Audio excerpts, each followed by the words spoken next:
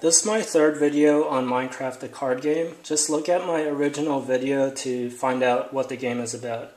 But in this video, I'll be going over basically the only somewhat complex part of the game. The main point of the game is pretty simple, but except for this. So, how was it? The only crafting items that need to be upgraded are pickaxes and swords. The reason pickaxes need to be upgraded over time is because basically if you have a higher level pickaxe, such as iron pickaxe, you can mine more items, such as like diamond or whatever. The reason you would want to upgrade weapons, such as swords, actually that's the only weapon you can upgrade. But the reason you'd want to upgrade swords is because the higher level the sword is, the better chance you'll have of killing a mob. If you run into a mob and you don't kill it, you basically die. If you die, you either lose all your resources or you lose all your resources and crafting items, which sucks. But once you score achievement cards, you keep the cards until the end of the game and you can't really lose them. Alright, so let's say I have a sword and a pickaxe, and I choose to go into the cave. And let's say I have cobblestone. So that means I have a cobblestone pickaxe and a cobblestone sword. And if I go into the cave and the first item is coal, I could pick it up because it says requires stone, iron, or diamond pickaxe to mine this ore. So that means just any pickaxe you have will be sufficient. So I use my stone pickaxe to pick up this card. So now I have coal. Now let's say in the next turn I go into the cave again and I run into a spider. So it says over here that mob drops, or like the item that you can use this card for, can only be picked up once you kill the mob. Alright, and the fighting aspect of this game is determined through a die. Alright. So I have a cobblestone sword. So if you look here, it'll say a stone sword, you have to roll lower than 3 in order to hit. So if I roll a 2, then I could kill the spider. If I roll a 6, then the spider killed me, and I would have to drop all my resources. You drop your resources back into the decks that they came from. So like the coal would go back into the cave, and the wood card would go into the outside deck. So let's see. Okay, so I rolled a 3, and that's not lower than 3, because it is 3. So that means the spider killed me. And I would basically lose all my cards. The cobblestone's the only one that could be tricky. This one's outside, so it'd go into the outside deck. And you place it at the bottom of the deck. One way you could play the game is every time someone dies, you shuffle both decks to make sure that you can't card count or something like that.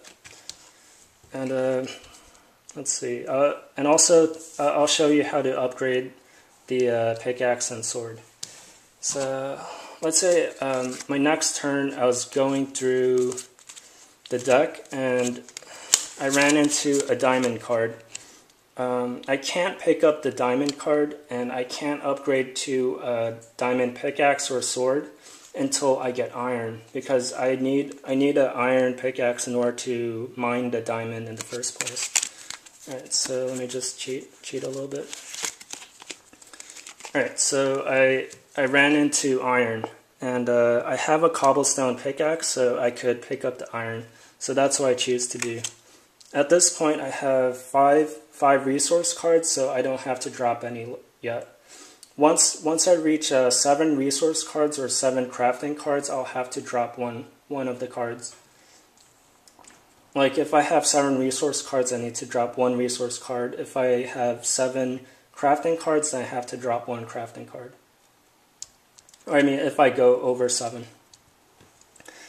Yeah, so now that I have an iron pickaxe, oh, actually, Now that I have iron, I could use up a crafting turn. So, like I explained in the second video, in each turn that you have, you can pick up one resource, you can drop one resource, you can pick up one crafting card, and you can drop one crafting card. You could also use up a crafting turn, as in you could use up your turn for crafting or dropping a crafting card by upgrading a pickaxe or a sword. You have to upgrade one at a time, unfortunately. So right now I still have a cobblestone pickaxe and sword. So if I want to upgrade the cobblestone pickaxe, I place the iron resource underneath the pickaxe. So that uses up my crafting turn and I can't craft any items this round. And my sword is still cobblestone. So another thing is all the resources, once I craft something, I could drop the resource necessary to craft it. So for example, the bed required 1 block of wood and one wool. If I dropped my sheep card or the wool, I could still keep the crafting card because it's already made, basically.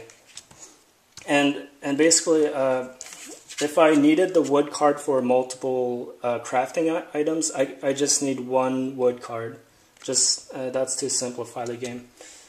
But the one exception to that is basically for pickaxes and swords, or pickaxes and swords. You need to keep the resource that's tied to it. This is for upgrading purposes, so you could keep track. So the cobblestone is tied to the sword, and the iron is tied to the pickaxe. So let's say it's my turn again, and I upgrade the sword. Now the iron is tied to the pickaxe and the sword. So that means if I wanted to, I could drop the cobblestone at this point because it's no longer needed for either item. And that's about it, so that'll sum up this tutorial.